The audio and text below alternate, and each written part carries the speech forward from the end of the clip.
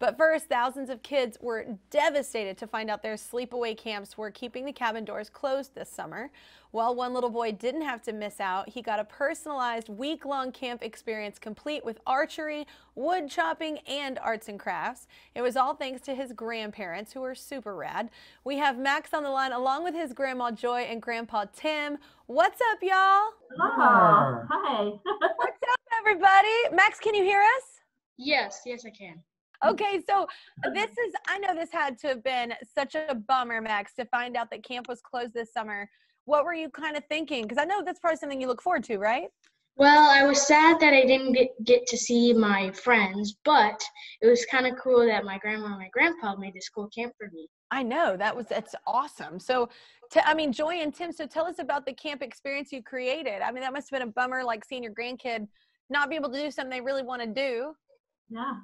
Well, Max is perfect for summer camp. He's happy, he's positive, and he loves all the activities, and he loves being with the other kids.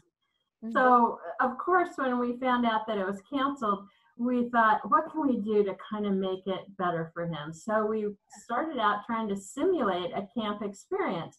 One of the things that he loved to do at camp was archery. So we found an archery range that was open, and he was able to go and take a lesson there.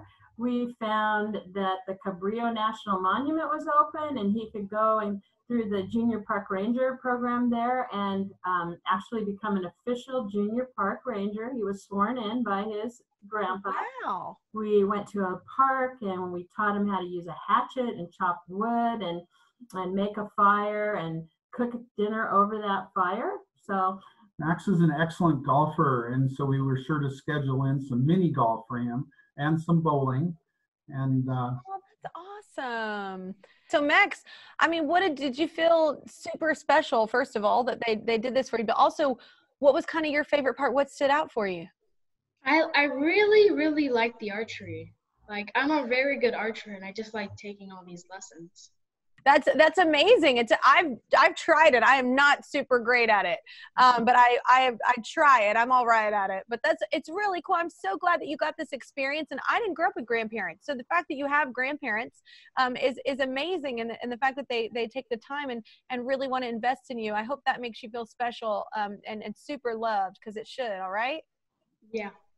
But thank you, Joy, Tim, and Max. Y'all enjoy the rest of the summer. All right. Keep up the archery. All right, Max. Okay. Subscribe to my channel. Subscribe to my channel. Subscribe to my channel. Subscribe to my channel. Please don't make me keep going.